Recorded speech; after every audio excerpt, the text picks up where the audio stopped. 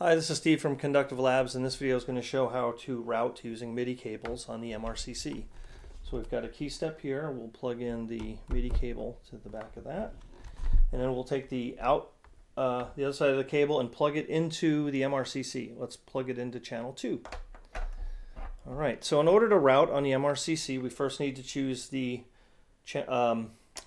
input. So we'll choose 2. That's where we're coming in, and notice on the screen it shows 2 is not routed to anything, but you do see the little monitor there, and you see that the data is coming in, the MIDI data is on channel 1, and the X's and O's are notes on and notes off.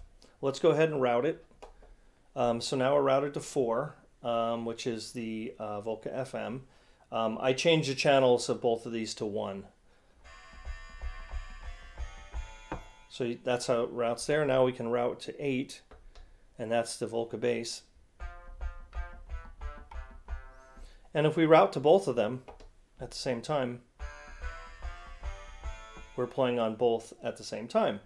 So that's the simple way of doing routing, and you saw a little bit about the screen and how it helps you by showing you what the inbound MIDI data is. Thanks so much, and we'll see you next time.